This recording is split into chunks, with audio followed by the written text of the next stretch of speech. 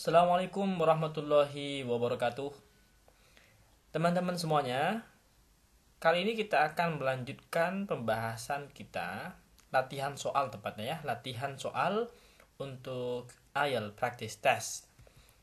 Sebelumnya kita sudah membahas 10 soal untuk listening IELTS practice test 1. Kali ini kita akan melanjutkan untuk section 2 sampai dengan section 4. Section 1 itu sudah pernah kita bahas latihan soalnya sekaligus dengan contoh soal dan pembahasan.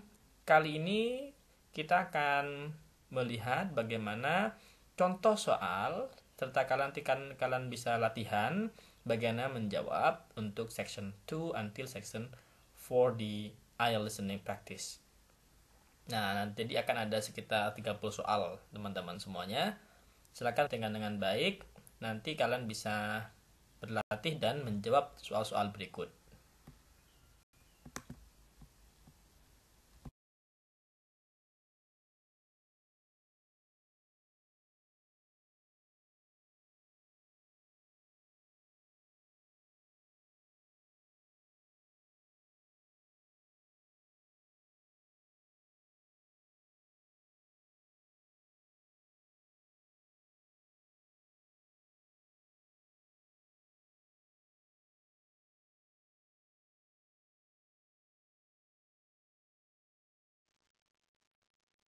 Now listen carefully and answer questions 11 to 14. Good morning, everyone.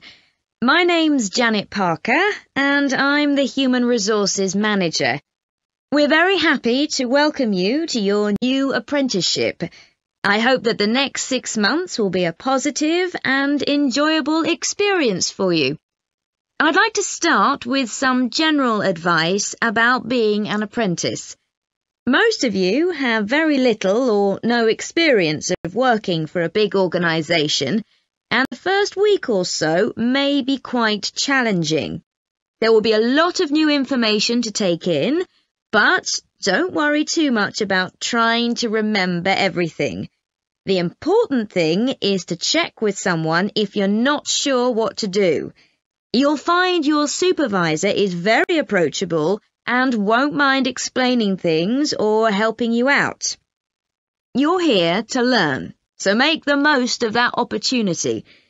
You'll be spending time in different departments during your first week, so make an effort to talk to as many people as possible about their work.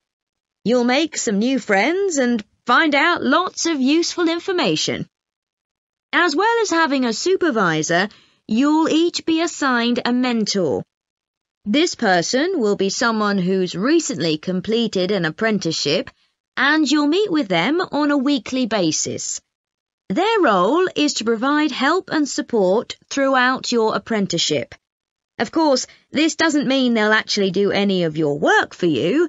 Instead, they'll be asking you about what goals you've achieved so far, as well as helping you to identify any areas for improvement. You can also discuss your more long-term ambitions with them as well.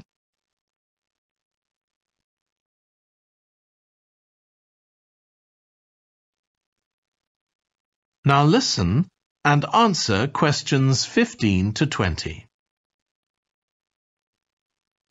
Now, I just want to run through a few company policies for our apprenticeship scheme with you. Most importantly, the internet. As part of your job, you'll be doing some research online, so obviously you'll have unlimited access for that. But please don't use it for personal use. You'll have your own phones for that. Some of you have already asked me about flexible working.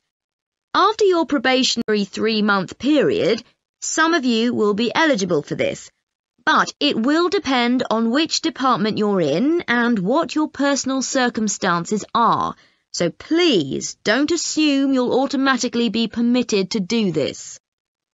I want to make sure there's no confusion about our holiday policy. Apart from any statutory public holidays, we ask that you don't book any holidays until after your 6-month apprenticeship has finished. Time off should only be taken if you are unwell. Please speak to your supervisor if this is going to be a problem. You'll be expected to work a 40-hour week, but there may be opportunities to do overtime during busy periods. Although you're not required to do this, it can be a valuable experience, so we advise you to take it up if possible. Obviously, we understand that people do have commitments outside work, so don't worry if there are times when you are unavailable. As you know, we don't have a formal dress code here. You may wear casual clothes as long as they're practical. And the only restriction for shoes we have is on high heels for health and safety reasons. Comfortable shoes like trainers are preferable. There's a heavily subsidised canteen on site where you can get hot meals or salads cheaply. Snacks and drinks are also provided, so we've decided to introduce a no-packed lunch policy.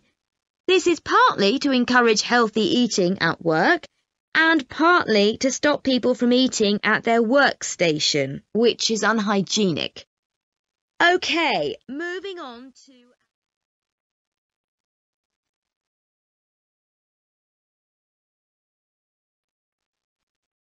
Now listen carefully and answer questions 21 to 25. Okay, so what I'd like you to do now is to talk to your partner about your presentations on urban planning. You should have done most of the reading now, so I'd like you to share your ideas and talk about the structure of your presentation and what you need to do next. OK, Rob, I'm glad we chose quite a specific topic, cities built next to the sea. It made it much easier to find relevant information. Yeah, and cities are growing so quickly. I mean, we know that more than half the world's population lives in cities now. Yeah, though that's all cities, not just ones on the coast. But most of the biggest cities are actually built by the sea. I'd not realised that before. Nor me. And what's more, a lot of them are built at places where rivers come out into the sea, but apparently this can be a problem. Why? Well, as the city expands, agriculture and industry tend to spread further inland along the rivers, and so agriculture moves even further inland up the river. That's not necessarily a problem, except it means more and more pollutants are discharged into the rivers. So these are brought downstream to the cities? Right. Did you read that article about Miami on the east coast of the USA? No. Well, apparently back in the 1950s, they built channels to drain away the water in case of flooding. Sounds sensible. Yeah, they spent quite a lot of money on them, but what they didn't take into account was global warming. So they built the drainage channels too close to sea level, and now sea levels are rising, they're more or less useless. If there's a lot of rain, the water can't run away. There's nowhere for it to go. The whole design was faulty. So what are the authorities doing about it now? I don't know. I did read that they're aiming to stop disposing of wastewater into the ocean over the next 10 years. But that won't help with flood prevention now, will it? No, really, they just need to find the money for something to replace the drainage channels in order to protect against flooding now. But in the long term, they need to consider the whole ecosystem. Right. Really, though, coastal cities can't deal with their problems on their own, can they? I mean, they've got to start acting together at an international level instead of just doing their own thing. Absolutely. The thing is, everyone knows what the problems are, and environmentalists have a pretty good idea of what we should be doing about them, so they should be able to work together to some extent.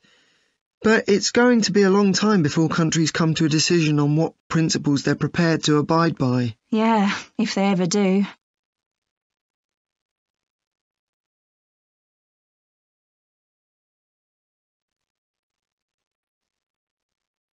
Now listen and answer questions 26 to 30. So, I think we've probably got enough for our presentation. It's only 15 minutes. OK, so I suppose we'll begin with some general historical background about why coastal cities were established. but we don't want to spend too long on that. The other students will already know a bit about it. It's all to do with communications and so on. Yes.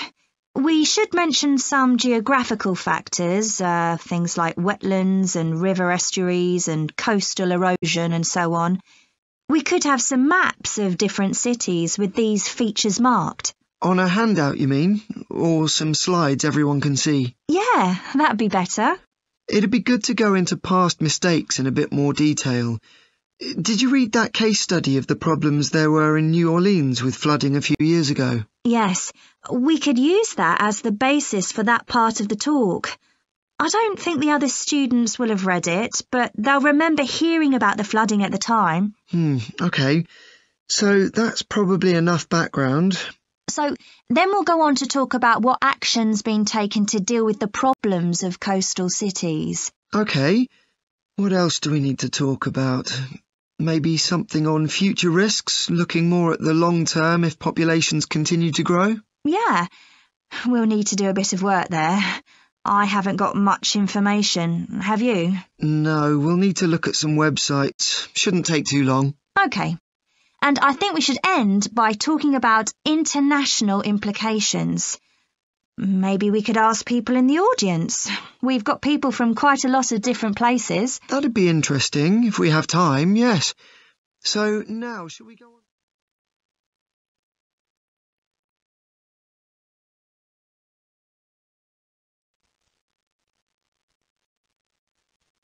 Now listen carefully and answer questions 31 to 40.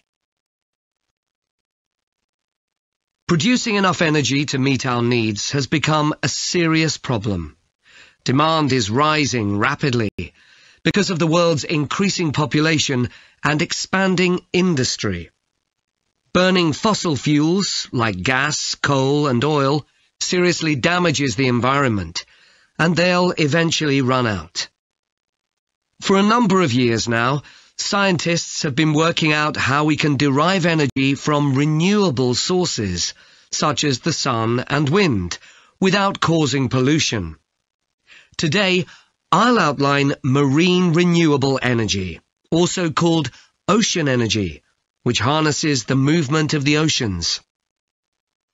Marine renewable energy can be divided into three main categories: wave energy, tidal energy, and ocean thermal energy conversion.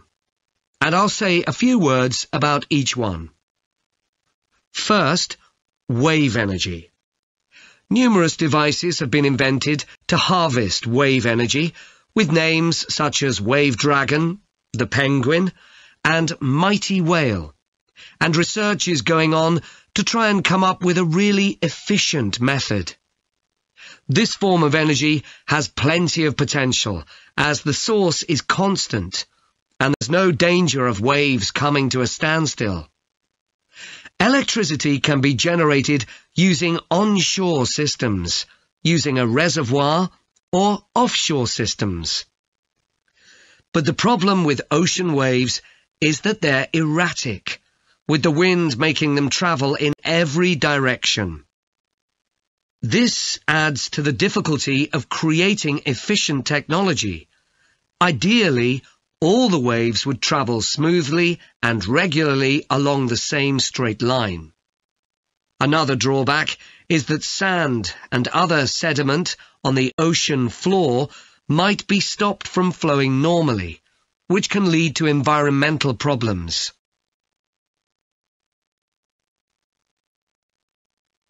The second category of marine energy that I'll mention is tidal energy. One major advantage of using the tide, rather than waves, as a source of energy, is that it's predictable. We know the exact times of high and low tides for years to come. For tidal energy to be effective, the difference between high and low tides needs to be at least 5 meters. And this occurs naturally in only about 40 places on Earth.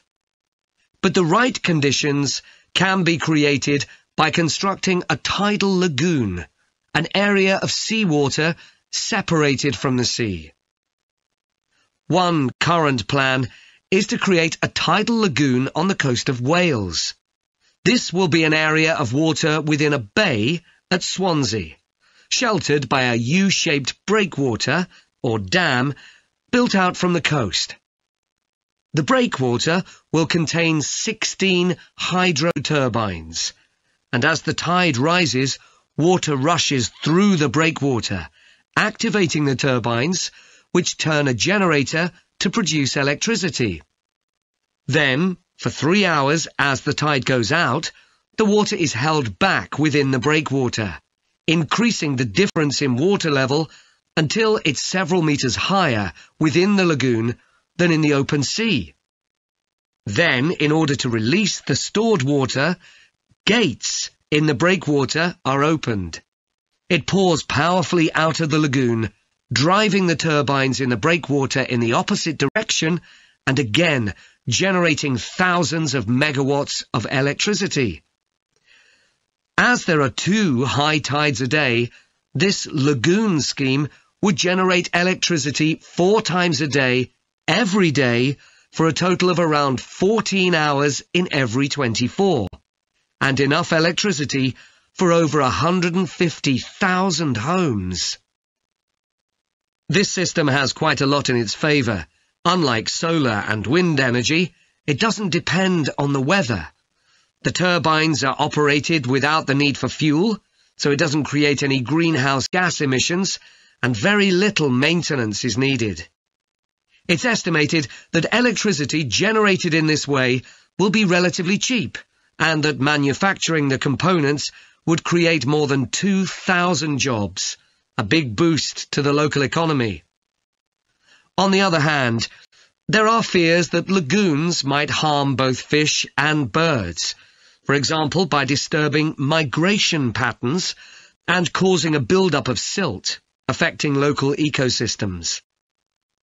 There are other forms of tidal energy, but I'll go on to the third category of marine energy, ocean thermal energy conversion.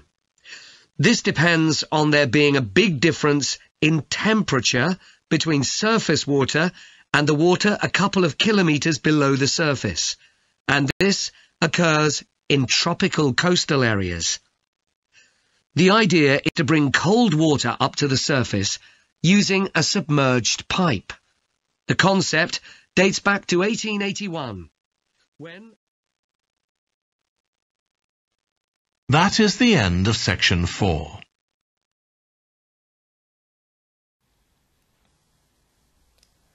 Baik, demikian teman-teman semuanya untuk IELTS Listening Practice 1, di mana 30 soal sudah diberikan. Tinggal kalian nanti melihat kecocokan dan keselarasan jawabannya. Silakan kalian jawab dan drop your answer di kolom komentar. Letakkan saja jawaban kalian di sana. Nanti kita akan lihat, karena saya sudah memberikan deskripsi jawabannya di kolom deskripsi channel ini. Thank you and good luck, and see you in the next video.